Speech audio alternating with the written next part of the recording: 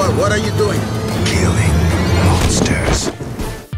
Call us old-fashioned, but we do enjoy a good book from time to time, as we sit by the fireplace, sipping some freshly brewed tea. By book, we mean a game based on the book, and by fireplace, we mean our TV. And by freshly brewed tea, we mean a nice and cold soda. There are plenty of games based on books out there, and sometimes you wouldn't even expect it. So, in the interest of saving you time, we've gone ahead and found 10 games you didn't know were based on books. In the interest of not trying to sound like an after-school special, we're going to refrain from saying, "Did you know?" or "It may surprise you."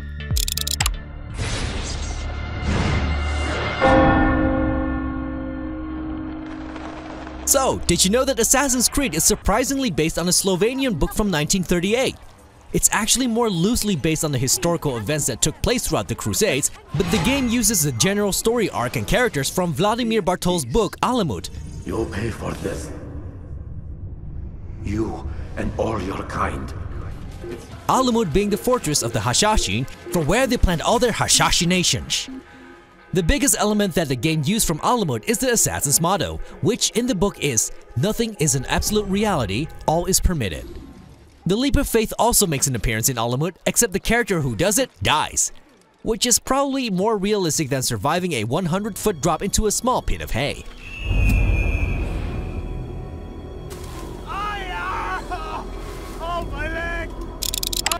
To prove your love and devotion, I require a sacrifice.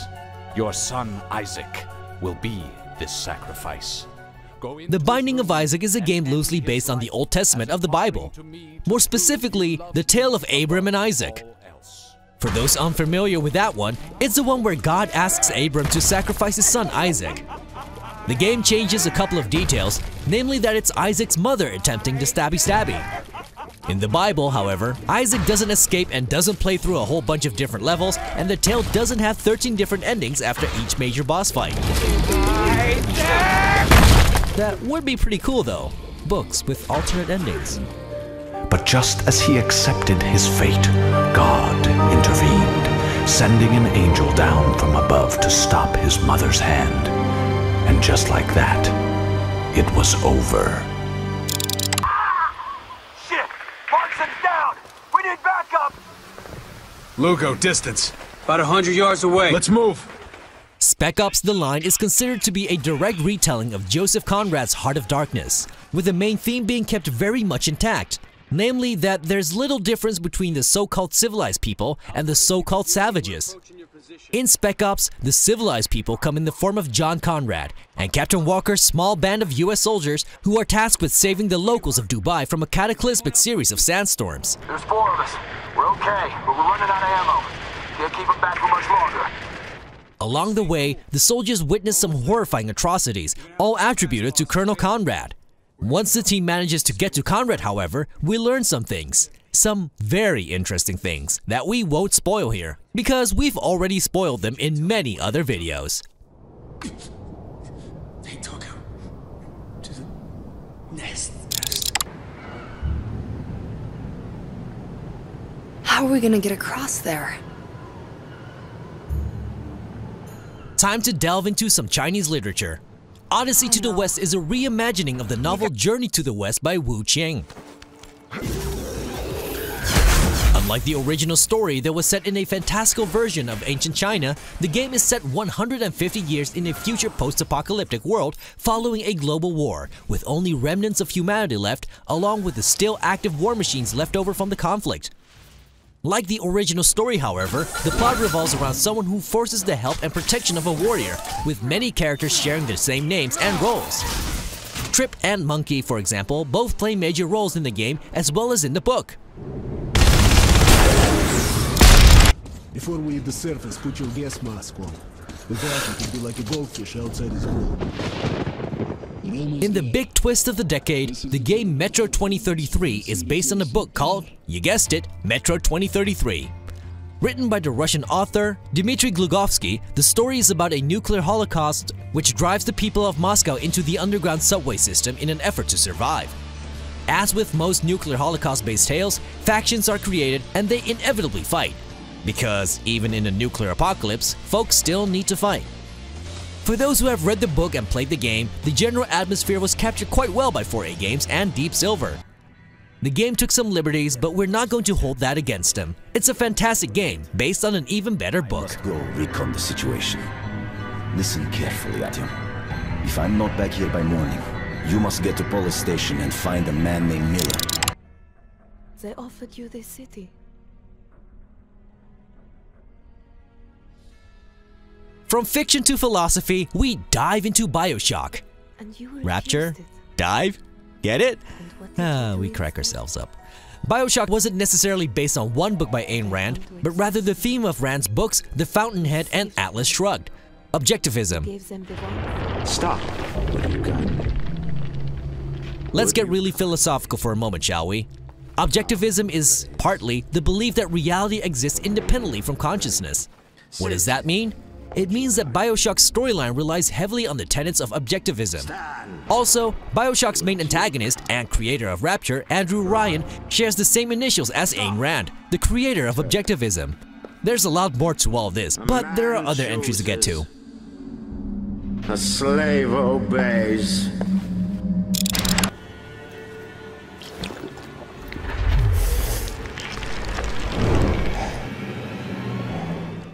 The Witcher games, based on the Witcher TV series, based on the Witcher film, based on the Witcher novels, all originate from the same place, Poland. The books are written by Andrzej Sapkowski and feature the main protagonist from the games, Geralt of Rivia.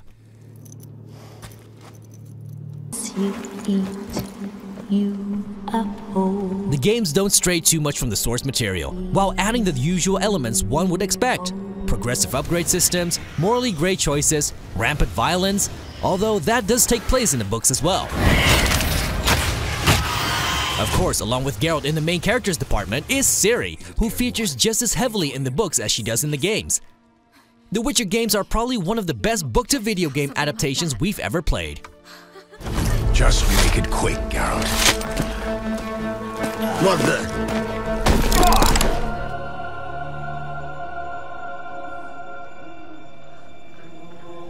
At the midpoint on the journey of life, I found myself in a dark forest, for the clear path was lost. Any literature majors here? Or literature fans in general? It was worth a shot. So, it probably won't surprise you to find that Dante's Inferno is based on Dante Alighieri's Divine Comedy, which is an allegory for the soul's journey towards God. The game, however, is about Dante's journey through the 9 circles of hell to rescue his beloved Beatrice from Lucifer himself. What kind of man locks up helpless women? The game quite accurately references the Divine Comedy, visually representing each circle of hell as closely as they are described within Alighieri's epic. That's pretty much where the similarities end, what with the source material being from the 14th century and in poem form.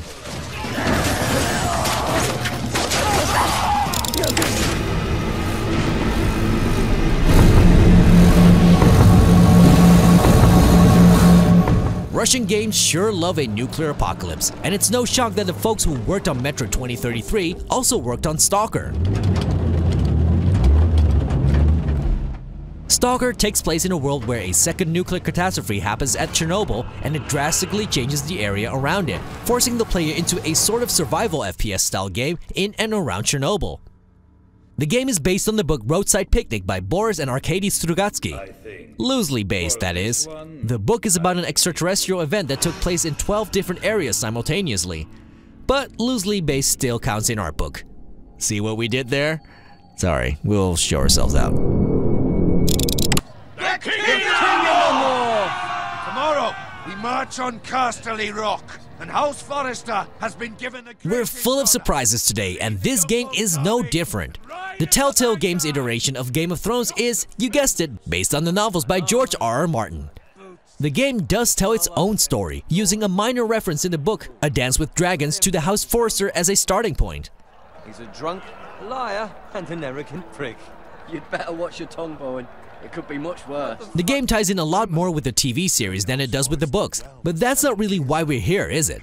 Thematically, Game of Thrones is precisely what you expect from a Telltale game and stays true to the source material despite creating its own plot.